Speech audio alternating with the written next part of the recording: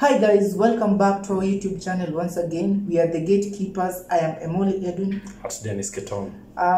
Guys, we are still on Double Gameweek 29. Matches were played.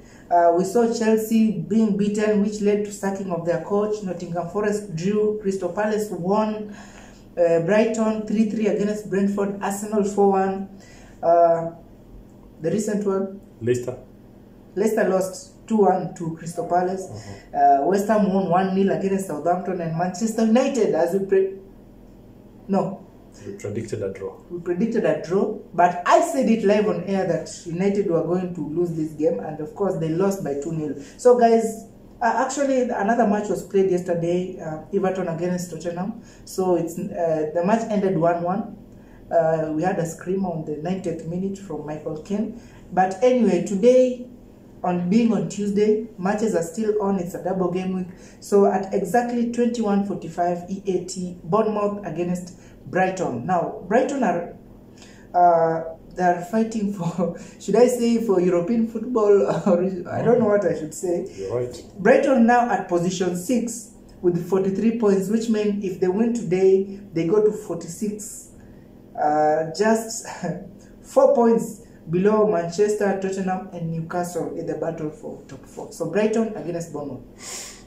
Wow, who will be at home? Bournemouth. So guys, welcome back. If you see me dressed like this, it means that it's cold in Nairobi. Pogba is the warmest here, but it is what it is. So let's jump straight to it. Yesterday's match ended 1-1, courtesy of a late screamer, as Pogba just said. There was a red card from Dakore when he pushed Harry Kane on the face. Laptop pushed. Kinda. It was unfortunate, but it is what it is. But all what that means, it means that Manchester United have dropped to position 5 as we speak currently. What that again means is the push to top 4 is becoming even more tighter, because right now, as you can see on the screen, 3 teams are tied up at 50 points. So let's jump straight to the game, the first game tonight. Bournemouth facing Brighton. The two teams have something in common. They are all playing their hearts out to achieve something. Bournemouth have been trying to fight their way out of the relegation zone, and they did so well last weekend. In their first match of this double game week, they won. They won by 2-1. On the other hand, Brighton was forced to a 3-3 draw after they got a late equalizer from McAllister's penalty in the game which they faced Brentford. And the funny thing about that fix is they're now equal on points. With who and who? Brighton are now at number 6 with 43. Brentford are number 7 with 43. Wow. Okay, guys. So this league this season, it's crazy. It's interesting. So when the two teams are going to meet, I'm not going to underestimate any team. I know the work rate of Brighton. I know I know how spirited Bournemouth can be. So in this game, I feel like it's going to be an opportunity for Brighton to actually shine bright again. I feel like they will rekindle back and have their winning ways. Mitoma has made history as the first Japanese to be able to score 7 goals, or he's the highest scoring Japanese in the Premier League, and he can't seem to stop. He will continue scoring those goals. So this match, let me speak less and give it to Brighton to win by 2-1. Well, with me, Brighton is always my club. This one is my second club. Yeah, this one is going to be another clean sheet for Brighton. For Brighton. So I'm going with 2-0 in favor of Brighton. That's a clean sheet for Steele and clean sheet for Estupinian. And also a clean sheet for McAllister. Also, let me say so. So Leeds against Nottingham Forest. This one is another relegation battle. Looking at Leeds and at the same time at Nottingham Forest, Leeds lost 4-1 to Arsenal. Nottingham Forest drew to Wolves 1-1. 1-1 after a late goal from Podence. So Nottingham were winning. They were winning, yes. Actually, to be honest, Nottingham have been pulling up some impressive performances. Meeting Leeds, now that Leeds will be at Elland Road, I have a feeling that although Leeds, I felt like they played better against Arsenal, but until a time where they were, let me say, they opened up, but they always play good football. But irregardless, in this one, now since it's a relegation battle, this one I'll go with Nottingham Forest to win this game because the impressive performance they have been putting, I guess they now know that the league is almost, so they're trying as much to get away. Leeds, on the other hand, they have a lot to do. So Nottingham Forest 1-0. Guys, Leeds have been playing well. The problem is they have not been scoring a lot. One impressive boy whom I have to mention here is Somerville. Somerville has been doing all the impressive job, the runs that he's making. And of course, right now we can say that Rodrigo is back. At least he came in the 60-something minute in the game against Arsenal. So I feel like Leeds will be leading the way tonight. I'm giving Leeds an opportunity to win at home at Elland Road. Give them 1-0. Leicester lost to Crystal Palace, meeting Aston Villa, who won against Chelsea. The match will be played at King Power. This one, Leicester against Aston Villa, I'm going with a 2-2 draw. 2-2 draw. How did Leicester fare? They lost. Leicester, they lost to Crystal Palace by 2-1. Which led to them sacking Brendan Rodgers, right? Nope. Yeah, Brendan Rodgers. Brendan Rodgers. Immediately. So, on the other side, Aston Villa and their able leadership of Ole Watkins, their main striker. The guy has been scoring goals left, right, and center. So he's actually made history. Apart from Harry Kane and Salah, he's now, I think, the third player to have scored 10 consecutive goals in like three Premier League seasons as they follow each other. So congratulations to Watkins. Continue doing what you do. You managed to make sure that Chelsea lost in that match where you guys won 2-0. So as they face Leicester, Leicester is a team which is wobbling. It's a team which doesn't have stability. When they face Aston Villa, a team under Unai Emery, a team that seems to have actually found their track back, I feel like even though this game will be at King Power, it's going to be a different ball game. So on this, I feel like I wish Aston Villa all the best as they continue with their surge towards climbing the top of the table, because currently I believe they're number 10. They're the ones who toppled Chelsea from position 10 to 11. So I feel like go Aston Villa, go. This is all gloves off, and believe you me, Aston Villa to win this game by 3-1. Chelsea against Liverpool. Now, Chelsea will be at Stamford. The last match led to the sacking of His Highness, Mr. Graham Potter, and they are meeting Liverpool, a team which actually, this, should I say, it's a game of losers in quotes, because they both lost their recent matches. Liverpool losing 4-1 at Etihad, Chelsea losing at home 2-0. They're meeting. This match, should I just give in my prediction and leave it to the Chelsea man? Actually, this one, I feel like the same strength. Liverpool is lukewarm. Chelsea, on the other side, we don't know. And now, since these guys will be meeting, I feel like the Liverpool squad is a bit able, but on the other hand, Chelsea are trying. So forgive me. I'll go with the 1-1 draw. 1-1 draw. Guys, first of all, allow me to say this. This match, Chelsea versus Liverpool, the fifth time these teams are going to meet in a row. They have met 5 times. So the last 5 times they have met, all of them have resulted into draws. Yes. It's now turning to be like that Manchester fixture with Chelsea. We'll end it. So it needs to stop. So currently today, I'm on your screen, a very happy man. Remember, I've been calling out Potters out for the longest time possible, because for sure, we can't continue like this. Chelsea, we are just not any ordinary team. We are not used. Which number? We are number 1 from the bottom of. You mean position. Number 11? We are number 11, guys. So, so tonight I'm a glad man. Finally, Chelsea management, Todd Bowley, and everyone, they managed to see sense that Chelsea can't continue like this. So finally on Sunday night at 10 p.m. EAT time, Chelsea managed to part ways with Graham Potter. Finally, it's official. Chelsea, we are under a caretaker. So for now, we are window shopping for different coaches. So of course, different names have been thrown on board on who should be able to come. The number one contender currently, of course, is Nagelsmann.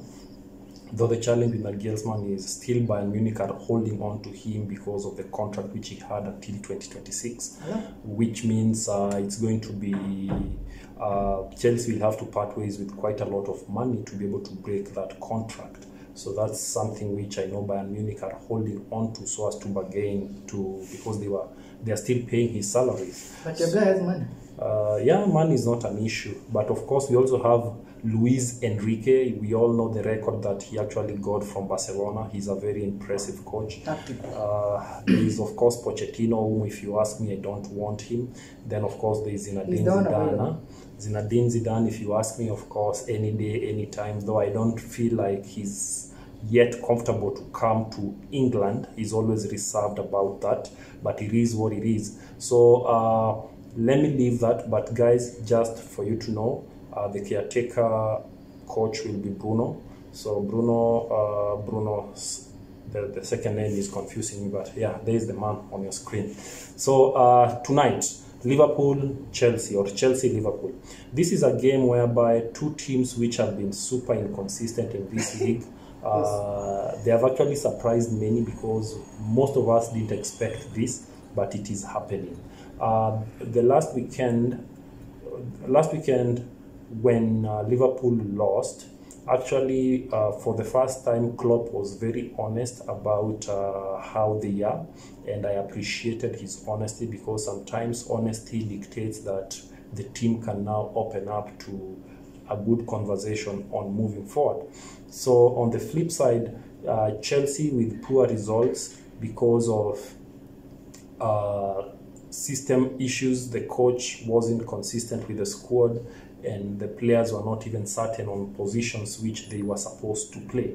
So tonight I feel like the team will be rejuvenated, the team will be energized, and they will actually be playing to send a statement outside here that they actually can play well, they actually can get results. The problem which they only had was the tactical bit of it. So when I look at the strengths of both teams, both Liverpool and Chelsea, I feel like we are talking of equal strength. We are talking of Liverpool, a team which has Salah, a big game player. Salah loves scoring against big teams. Of course, we saw what he did to Man City, even though that goal never helped them.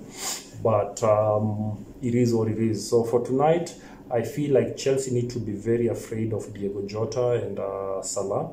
I feel like Nunes is officially fit, so he might be starting tonight. So let's see how it goes. At the back nowadays, Van Dijk is not as solid as he was before. So which means he needs to be ready to face the likes of Kai Havertz and the likes of course. Where's Raheem?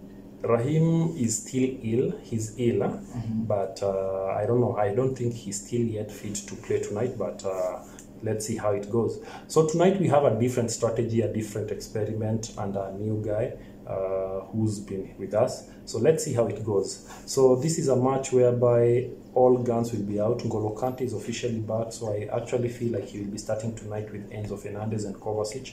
So guys, prepare for bigger game. The only issue I have about this game is the referee. The referee who will be refereeing this game doesn't love us. I don't know how he views football, but anytime he referees Chelsea's game, we always get crazy refereeing decision. The last time, that's Taylor, right? Taylor, yeah, you're right. Taylor gave Reece James a very crazy red card. Same to Casemiro. Taylor just has issues. All what I'm hoping for is tonight, you better be rational, Mr. Taylor, because this is a very big game with a lot of interest. Are you sensing defeat, guys? Please, no. We are just talking as football fans. Taylor, please be rational. Everyone will be looking at the screen. We want an enjoyable football. Don't spoil the game. Let it flow so as we can enjoy this. But let me not speak much. So in this game, guys, allow me to be rational enough and to just state this. It's a game which, as a Chelsea fan, I would really want us to win. But the reality of the matter is progress is gradual. and it's something which we really need to see how we take off from tonight. I don't have doubt with how Chelsea we play. We have a good gameplay, though we have a challenge in converting or scoring goals. On the other side, Liverpool don't have an issue with scoring goals. Only have an issue with their defense. With their defense. For us, our defense is not as bad. We are okay.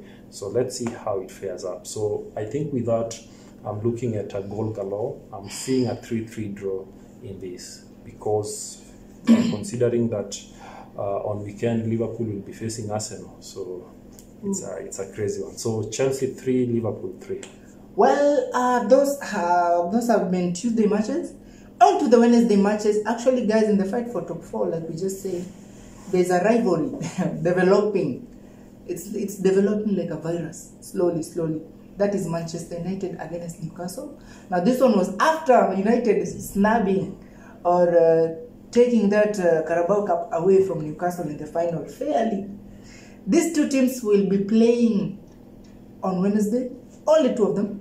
One will be facing Brentford. The other one will be facing Newcastle. No, Westham. So this means that whoever wins this match goes ahead of the other. That's a fact. Whoever wins this match goes ahead of the other, now that they're 11 points, playing the same day, same time. Manchester United against Brentford. The advantage is United will be at home. Manchester United have enjoyed a very poor away run, as you can see on your screen, from August last year. They started by being thrashed 4-0 by Brentford. Aston Villa, which defeated Chelsea, defeated them 2-1. They actually then they went ahead away to Man City. They lost. They went away to Arsenal. They lost. They went away to Liverpool. They lost 7-0. So, but at home they always have a good record, and I actually give it up to them. But tonight they are not facing just any other ordinary team. They are facing Brentford. Brentford, a team that actually have learnt a way of playing against them. Tony loves scoring against Manchester United. So I want to tell you guys straight up tonight, it's not going to be an easy game. I know it's not easy for a team to continue losing because they have been on a good running streak. But tonight, take it to the bank. Give Brentford 3-3 draw on this. Manchester are not getting any point on this. So they're not getting 3 points. It's a spoiler or Brentford to win. Your home run is about to be at stake. Yeah, those are wishes. Those are wishes. The reality is, according to the home run of Manchester United, just to be fair, you know, I speak with facts, ladies and gentlemen. This one straight away, I'm going with United to win narrowly. Actually, when they meet, the 3-0, 3-1, 3-0, 3-1 is always the score. So 3-1 or 3-1 in favor of Manchester United. Yeah, but Ivan Toney is not fond of scoring against Manchester United. No, rarely. Tonight is the night. Rarely. But today, 3-1 in favor of Manchester. We'll be here again to confirm that. Westham against Newcastle. Westham are at home playing Newcastle. We saw the game Newcastle are displaying this time round. Actually, I fear this team called Newcastle, just to be honest. On the other side, they are at Westham. Westham will be at home. Westham right now, okay. Westham, they have been struggling, but at least they're finding some form. They have some of the best players, but I don't know what's the problem. But I believe now, since they will be at home, it will not be an easy game for Newcastle. And since Newcastle, sometimes when a game is not easy for them, they don't lose, they draw. I'm going with a 2-2 draw. Guys, Westham 1, Newcastle 1. If you ask me about the two teams who played better, Newcastle played better. Far more better. Newcastle players are back, of course. Guimaraes, we saw he's back. Isak is back, of course. Maximin is back. Almiron is still on the bench, still injured. And of course, Trippier doing his super assist thing. My friend, Nick Pope is back at the post. So this is the fresh new Newcastle. They have won 3 games in a row. So they're going to make it 4 games in a row. And this is not a surprise when it comes to Newcastle. So I'm telling you guys this. Westham with Bowen and Antonio and of course Scamara, you have to forgive me. Newcastle are going to come at you. knowing that now they are favorites to be or to finish position 3, they are coming for it. Favorites? So, yes. So tonight, Newcastle are going to win this game by 3 goals. In fact, it's a clean sheet, guys. The best defensive team so far in this season in Premier League. Give Newcastle a chance to win by 3 goals to 0. Yes, I say it. Isak? Yeah, Isak should score tonight, by the way. Isak should score. Assist, Maximin? Yeah, or Guimares. And of course, this guy, former Arsenal player, he's playing well. Joe Willock. He's doing some impressive job. So don't be surprised if he's on the score sheet again. So guys, that has been Double Game Week 20? 29. 29. Actually, other teams are suffering right now. But don't worry, that's the Premier League. Manchester United right now, we are a bit shaky, but trust you me, we will bounce back. On other results which we forgot to tell you over the weekend, Barcelona won by 4 goals to 1. Real Madrid won by 7 goals to 0. Karim Benzema hat-trick. Within 7 minutes. Within 7 minutes. And just to remind you, he'll be meeting Chelsea. Yeah, on the 11th, right? Then on the other side in Syria, the unthinkable happened without Osimhen. AC Milan managed to win 4 goals to 0. Federico Leao was the man of the match. He did whatever he did. He scored a brace in that match. No Osimhen, no punch. So Napoli got a beating, though they're still on top of their league. Huh? So in the Everedis League, of course, Ajax are position 2, which means Feyenoord are position 1. In the Kenyan Premier League, of course, Gor Mahia are still leading, but watch this space because AFC won last time. So now I think they're position 3, eyeing at position 2.